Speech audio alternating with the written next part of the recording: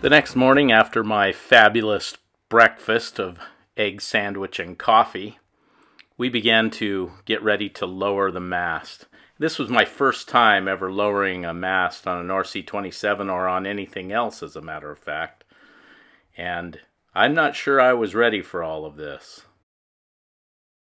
Thank goodness Richard and Shanoa were here to help out, because there wouldn't be any record of any of this if Shanoa had not been using the camera. She's a fantastic camera woman, by the way. Hello. Can you open it? Tell me what you're doing right now. What if you were We have to take off this sorry? board and where it holds on the side nav lights. And then we're going to take off this board. And then we're going to take off this wire.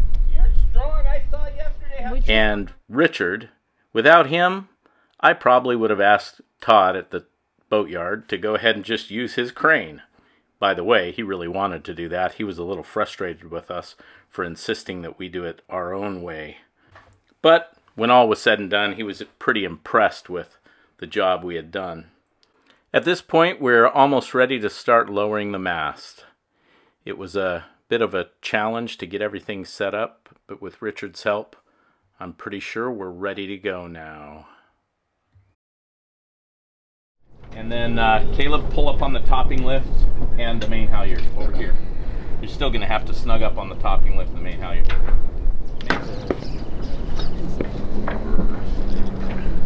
Put that knife there. Oh, it's in my pocket. You want to tell me what you just removed? I just removed the lower aft shroud, and Richard's doing the same thing on the other side. Let me explain what we've done so far. We have rigged an attachment here with a line that goes to the end of the boom right here, and one that goes down to the deck there, so that as the boom comes up, it will be supporting the mast as it comes up. This becomes like the mast. As it lifts up, the main sheet is pulling down on the boom. That halyard and topping lift going up to the top of the mast is holding the mast to the boom. So the main sheet becomes the part that is supporting the mast and the boom. That's why we put these on here, to support the boom as it goes up from side to side, to keep it from sliding. So when you lower it, you kind of just, it's like a pulley system to lower it slowly with Well, ropes? you use the main sheet like that. Okay. So what is our next step here, boys? I think we're ready. We don't ready have to for some lowering? You don't loosen any of these? Okay. So you are gonna pull on the head stay while I release the main sheet. Is that right? It's coming forward.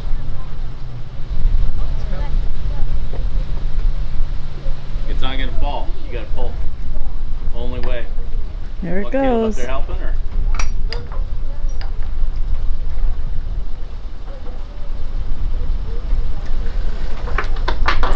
Oh, it scares me. Why? I'm just afraid that it's just gonna just fall. You've got it. Okay. You complete it.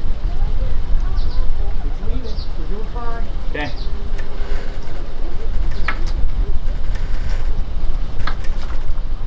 It's really pulling on those. That's what it's supposed to do? Where? These. That's what it's Feel supposed to do, tension, right? Caleb? Yeah, they're tense. Yeah, they're like super tense. I'm thinking these back ones maybe are the problem. So at this point, there she is. See, the boom is holding up the mast as we lower it. We slowly lowered it down. By the way, don't pay attention to Mig's old name. That's not who she really is. She was always meant to be Mig. This was pretty exciting because I thought the main sheet was long enough to do this, but somebody had cut a little bit extra off of the main sheet.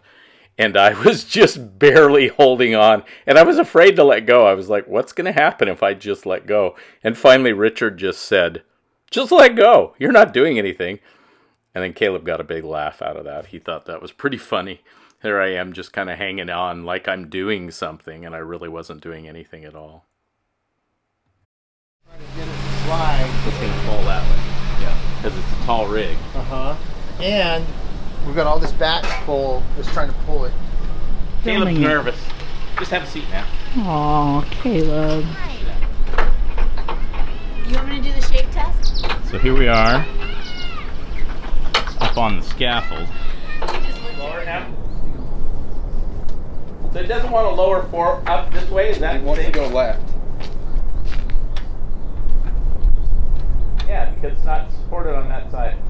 Undo the other one, nothing's holding it up anymore. No, it's up. He's got it.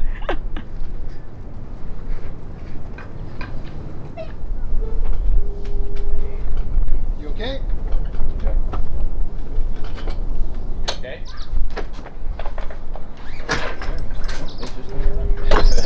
Nah, we're good. We're free. Okay. Is that good? Might be all right.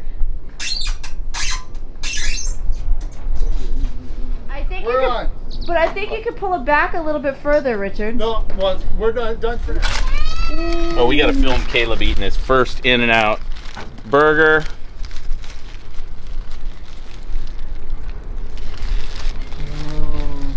Huh? That's pretty good. Caleb approve. In-N-Out. Not a sponsor, just tasty. I love that. So, we're getting the girl up. The girl's getting lifted. At this point, Richard and I had gone to the hardware store, and Todd, the owner of the boatyard, didn't tell us that he was coming that early. He had given us a time about 2 hours later to pick up the boat. So we were gone, and thank goodness for Shanoa. She picks up the camera and just starts filming. Oh, look, she's swinging, she's in the air.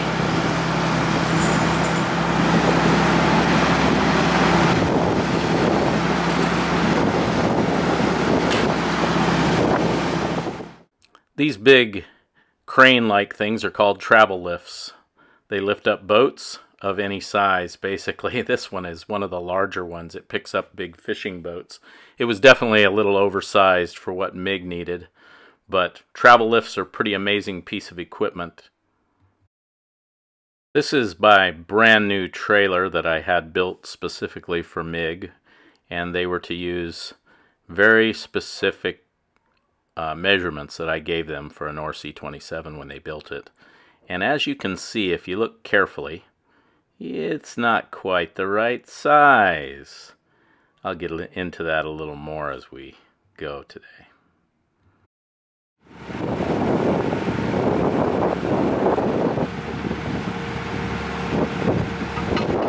This machine is incredible. It's huge. It moves giant boats. Mig looks tiny in it, but still.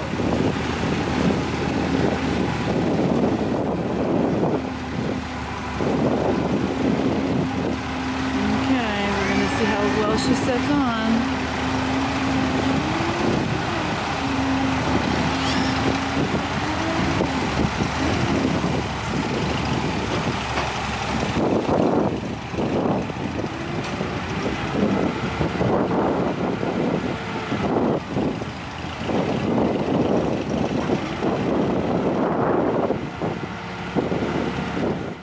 So if you look carefully here, you can see that the sailboat stands are way too high for Mig.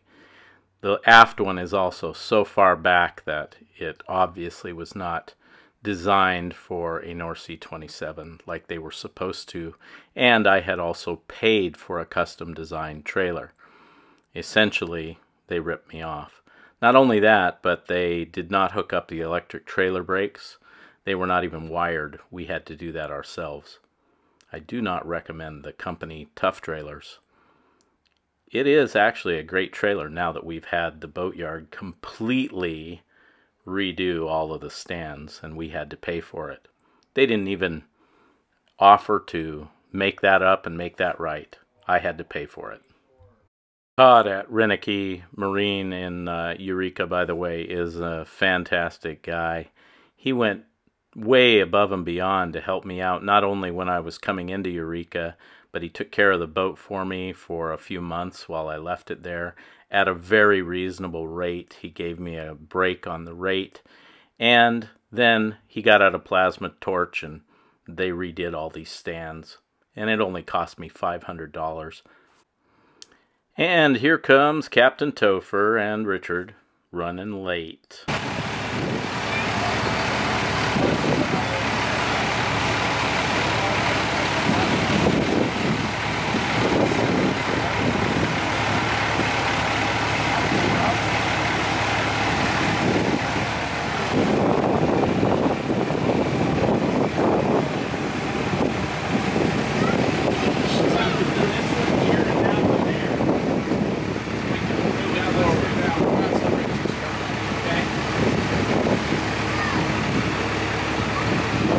So right here you can really see the issue.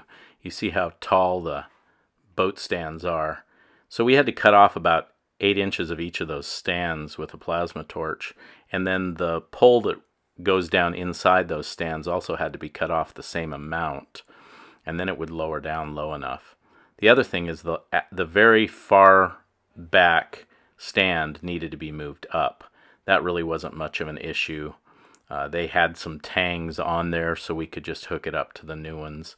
And then the only other issue is those boat stands didn't turn and rotate to fit the hull very well. But I gotta say, the trailer has worked really fantastic since we did all these modifications. Here you can see the modifications and the difference in the size of the stands. So after some modifications, we are going to lower it again.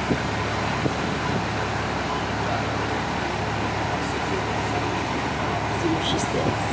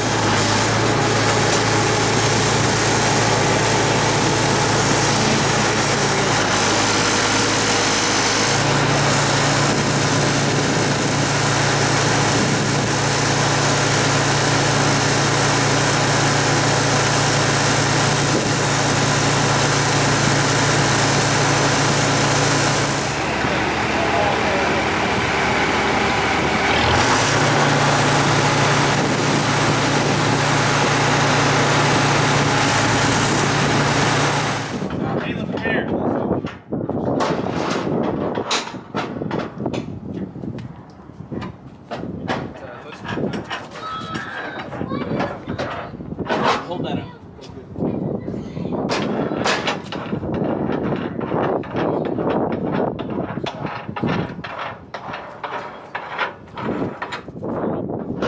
Oh, they'll use a wrench to tighten that up.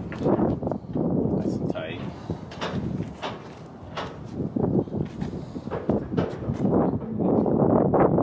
She's sitting. One thing they do that I don't like is they did make these so that they pivot. Yeah, I noticed I don't that. like that. It's like You know, it's if sitting. this was broken free, we could turn it so that it would fit, to the boat. But we just don't put much pressure on these. And no wind influences.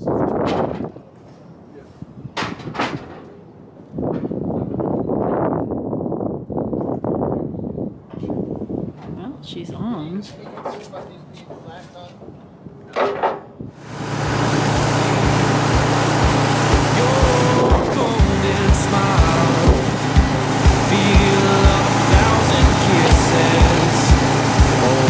Stay a while.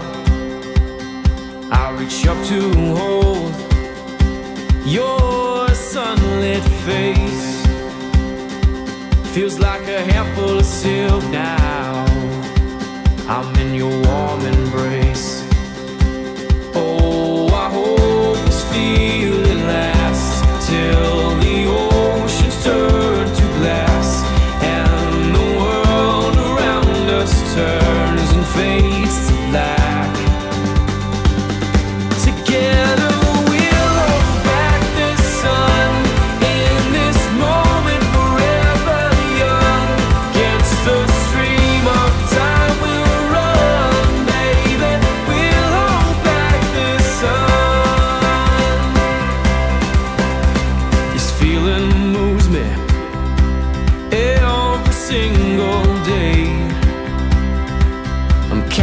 by your charm, enchanted by your ways. In the magic of your eyes, I'll become